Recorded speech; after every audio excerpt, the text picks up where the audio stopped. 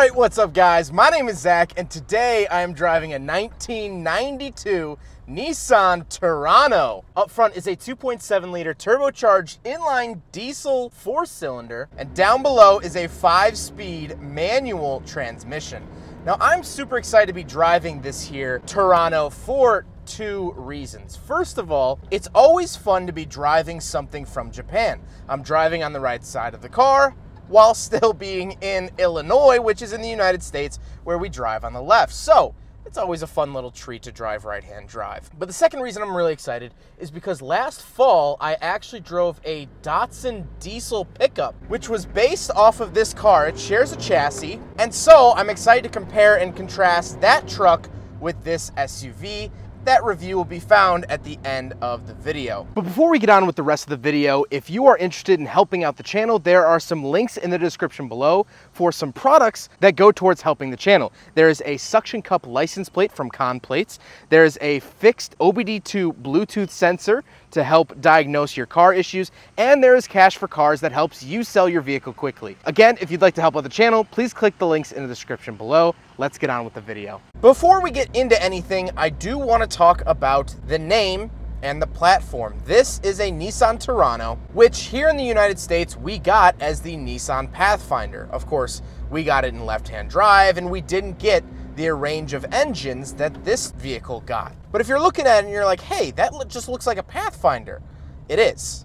It is just a Pathfinder. And it shares a platform with the Nissan hardbody pickup truck, so it's stout, it's body on frame, and it's reliable. But let's get back to that diesel under the hood. The 2.7 liter was not the biggest engine offered here in the Terrano. You could get a 3-liter V6 shared with the Nissan Z cars. And that's important because as we talk about this car has a lot of nice features that wouldn't be standard on other vehicles. And the reason for that is because of the larger displacement engines. The larger the displacement over in Japan, the more you pay in taxes and fees. So, because this car had bigger engines, it ended up being a lot more expensive. And because it was more expensive, Nissan felt like in order to give people their money's worth, they had to add more features. So because of the bigger engine, you actually get power windows and ice-cold AC, which we'll talk about later on. Now, this engine was never sold here in the US in a Nissan. However,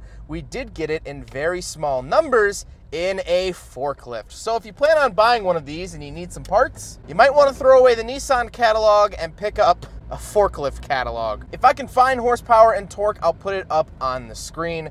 This car is incredibly, incredibly slow. Almost worryingly so. However, that's not really the point of getting a diesel, obviously. It's not a high revving engine. It revs just above 4,000 RPM, but this car has the grunt to do what you need it to do.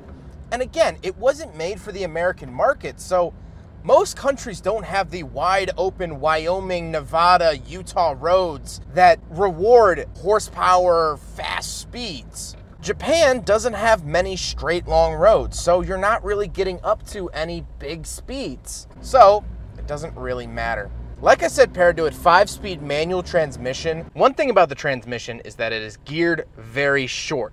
You are 1, 2, 3, pretty much immediately. 4th is basically a cruising gear, and I don't think I ever even got up into 5th unless I am on the highway or something of the sort. 1, 2, and 3 are really, really close together. However, the actual shifter feels fantastic, and we'll talk about that when we talk about the interior. Last but not least, this here Terrano is 4-wheel drive. So let's talk about the interior. We have some interesting 90s Japanese quirky things to talk about.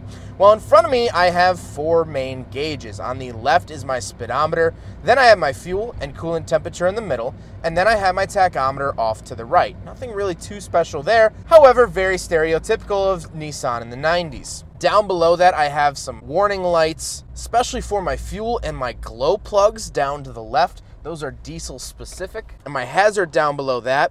Then I do actually have a choke, which you don't really see much of post really the 1980s. My 85 RX-7 has a choke, but you don't really see that much after that time period. So 1992, kind of late to have that. I do also have wipers down there, and then to the right of the steering wheel and gauge cluster, I have my rear defroster and my rear hatch release, which is pretty nice. On the steering wheel, I don't get anything except for the fact that it says Nissan. It's off-center. I don't know why they did this. Even the horn button is off-center. Pretty unusual, and I really don't see a reason for it, but that's how they made it. To the right of me on the door, we have our power locks and power windows. Pretty standard stuff here. However, in 92, it wasn't as standard. And like I said, these are some of the nicer features that the Terrano got. One thing I wanted to point out is up here, there is this sunshade, but I've never seen a sunshade quite like this. You actually unscrew it here, and then you just kind of pull it off. And now the sunroof is a sunroof. You have these sort of dots that don't make it super bright, but it's also not tint. But I've never seen it where you pull and then have to unscrew things just for the cover of the sunroof. Very, very interesting. Moving into the center, this is the most quirky and cool piece of the Terrano in my opinion, and something that I also saw in the Nissan Datsun diesel pickup. I have pitch, roll, and altitude. It says clinometer or clinometer, however you want to say it, and altimeter for four-wheel drive. Now, these are super gimmicky, not super useful in day-to-day life, but if you plan to take it off-roading, you can tell the pitch and roll of the truck from these gauges, which is really, really cool. Down below that, we have two climate control vents, and something I want to point out here is that these are pretty worn, pretty used, and abused. This isn't uncharacteristic of Japanese domestic vehicles from this era. Even though this truck only has 47,000 kilometers, roughly about 28,000 miles, these look like they've definitely seen better days. That's just kind of par for the course when it comes to vehicles of this age, from this era, from this region of the world. However, if you are going to buy one of these in America, finding these dash plates is not going to be the easiest thing in the world. That's where you're going to start to run into issues finding parts. Engine parts usually aren't too bad to find for Japanese domestic vehicles.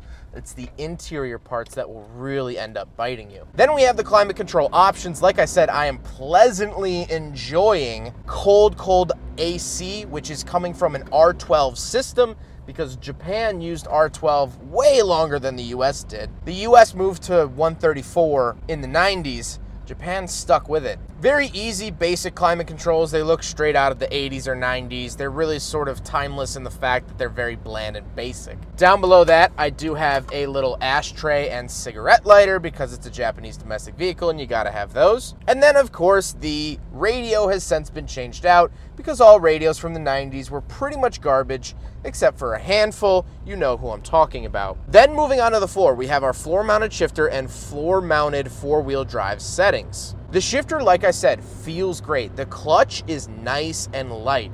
Super enjoyable to drive, super easy to drive. Now, once you get it into gear, you're not really gonna go anywhere or break any speed limits. And to be honest, I don't even know if I've achieved the speed limit yet in this video. But the actual shifter itself feels super notchy, click, click, click, right into place, and I love that. That's what I love about Japanese cars. But then I also have the floor-mounted four-wheel drive settings, which is super handy, and I love the fact that they're mechanical. Around this time, at least in America, we were starting to see push-button four-wheel drive settings, and honestly, just personally, I don't like that as much. Then moving on to the center console itself, we have the handbrake and two very cool buttons. So on the left, I have my suspension settings, which is very unusual for an SUV like this, but again, that's some of those premium features that you got for paying the extra price. You can actually adjust the suspension between sport and touring. So touring is going to be a little bit comfier, and sport obviously is going to be a little bit stiffer for cornering and things like that. And I do have to say, switching between the modes, I do feel a difference. Now, does it go from a plush Bentley feel to a hardcore track car? No, but there is enough difference to justify the button. The second fun feature, something that's really rare here in America, is the headlight washer feature. So at the click of the button, you can wash your headlights. This is mostly seen in European and Japanese cars. Never really caught on that much here in America, so it's always fun to play with that. Then I get a little cubby, and finishing it out, I don't have any cup holders here in the Nissan Terrano, so it fails the big frickin' bottle test. Now we gotta talk about the seats. The seats are finished in this really nice 90s material. They're cloth, and I absolutely love this. I wish that cars stuck with this plush material. It's warm, it's comfortable, it's soft, it's welcoming, and every Japanese car I've driven from Japan has some type of cloth like this, and it's always been super comfortable. I always look forward to sitting in them. But speaking of seats, we do have back seats, so let's go do a back seat review. All right, so we're in the back of the 1992 Nissan Terrano R3m. Couple things to note back here. First of all, the first thing you notice is that the floor is pretty high up. This can be found in the same year like Toyota 4Runner, things like that. This sort of era of SUVs, having the high floor and low seats is kind of par for the course. They are stadium seats where these seats are actually higher than the driver's seat, so you can kind of see up and over the front driver and passenger, which is interesting and nice. Something also found in the Nissan Xterra that came a little bit later. But a couple interesting things. First of all, this fabric found on the front seats is found everywhere back here, even on the door cards. I have power windows back here. Again, a nice feature for 92. But the most interesting thing is that I have these armrests on the sides. I actually have armrests on my outside arms, which is very weird. I don't get a center armrest, but I get armrests on either side, which is very, very strange. I don't know if I've seen that in a car before. Very interesting. Let's go hop around back. We'll take a look at the trunk and cargo space, and then we'll talk about the looks. So opening up the tailgate is kind of a two-step process, and I'm gonna try to do it one-handed.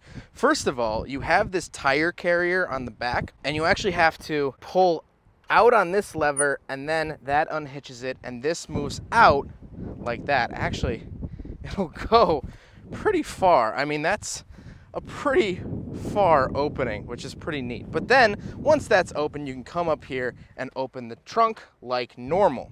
Once inside the trunk, nothing really to note here besides the fact that the second row of seats does fold down, so if you need to fit a bunch of cargo back here, you absolutely can. You have this nice little speaker and things like that, but other than that, nothing really too crazy back here besides that opening tailgate. And I do actually get opening glass, which is something I love in 90s cars. Rear glass like this is kind of hard to find in modern cars, but I love this accessibility because if you have like a pet back here or things back here, you don't want to pull that tire rack all the way off to the side. You can just access the window, get in here, get in, get out, get your things, and get on with your life. Super, super cool. And then like this, we just bring this over here. You see there's like a little clip. There we go. Nice satisfying click. Now we gotta talk about the looks. And looking at it, this truck, this SUV, whatever you want to call it, looks like a Nissan Pathfinder. And that's because it is. This is what the Nissan Pathfinder is called around the globe, is the Terrano. In Japan, there is no Pathfinder. There's only the Terrano. And so obviously it looks a lot like a Pathfinder, which I like its boxy, simple shape. I think it's presentable, I think it's handsome, and I do love this color. I always thought this car was black when I was talking to the owner, but actually upon further inspection, it is in fact blue. And so let's get to my final thoughts here on the Nissan Terrano. What do I think? What's so special about this car? Well, the only downside I can really find is the fact that this thing is slow. It is so incredibly slow that sometimes I feel like I might be endangering traffic ever so slightly. But besides that, it's so fun to be driving something so different and unique, and something that we never got here in the United States. Of course, we got Pathfinders. Biggie Smalls was rapping about them way back in the day. But we never got them in diesel. We didn't get them in right-hand drive. We didn't get the R3m package. We didn't get all of this stuff. And so if you wanted a luxury SUV in the 90s in Japan, this is what you were looking at. Maybe not the diesel. Maybe you get the VG engine, but these were the features that you were dealt. This is the driving experience you had. And it's just so cool to be able to experience these other cultures without leaving my home country, without having to buy an expensive plane ticket, without having to figure out a new language. And I'm so thankful that I was able to drive this and the Datsun Diesel last fall so I could really get his perspective on this platform. And so I have Jimmy to thank for that. Thank you so much, Jimmy, for letting me take out your Nissan Terrano. This thing is an absolute treat.